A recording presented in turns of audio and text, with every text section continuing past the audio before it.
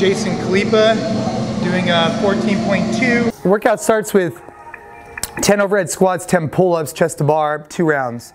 You know that's gonna be pretty easy for a lot of people. And so the real key is just to keep the heart rate down, just keep it super chill.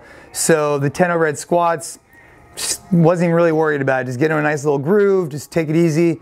10 pull-ups, nice and easy, 10, 10, and just kind of get that one out of the way. And that was really what I was thinking about, is just, you know, kind of use as a warm-up, use as a way to kind of prep your body for it, and just mentally and physically prepare for what's to come. Round one, pretty straightforward. After round one, just took a seat on the floor, really try and regain that heart rate, drop it back down again, take it super easy, and get ready for the next round. Next goal, get all 12 of those overhead squats unbroken. Get on that pull-up bar. I did the first set unbroken. It just felt good. I didn't feel too struggled. And then on the next set, I think I broke it up.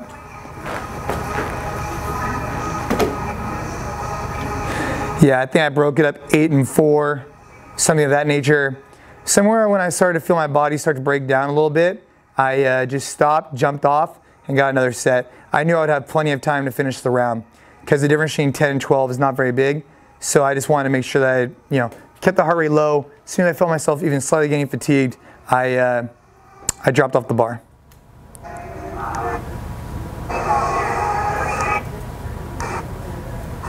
Round 3, really the same thing, right? Try and stay smooth and unbroken on the overhead squats.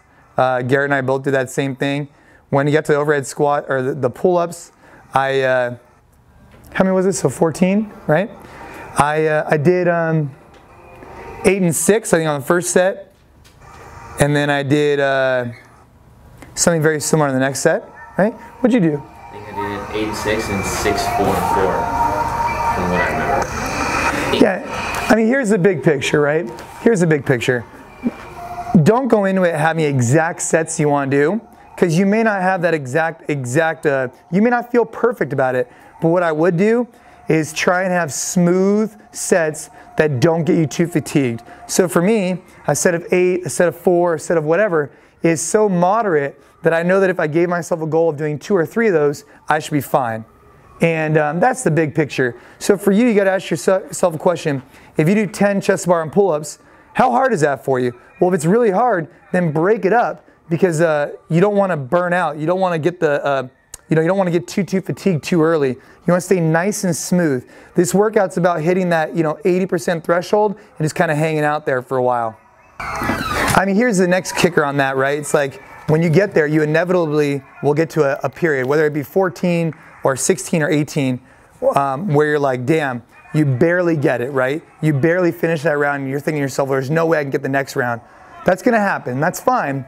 But when you do get there, just make sure you try and get back on the bar and get as many rounds as you can in that next cycle, because there's gonna be a lot of other people competing for these numbers.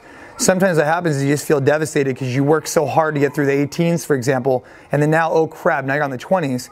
Well, when you get there, whether it be at the 18s, the 16s, whatever, you gotta continue to push. And that's the hard part. That's where it really becomes an art, where you get through that last little bit, and then you gotta continue to move, because other people are. So if you wanna win, or if you wanna do well, you gotta keep moving through those. All right, let's go. All right, let's go.